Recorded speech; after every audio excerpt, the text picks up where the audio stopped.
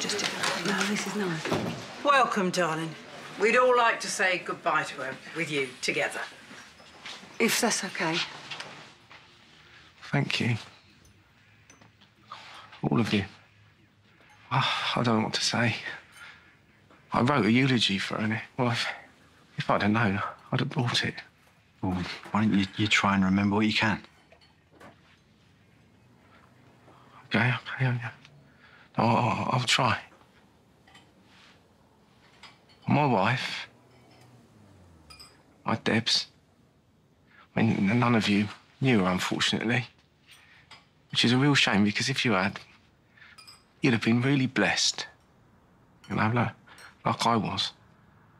She was kind, compassionate,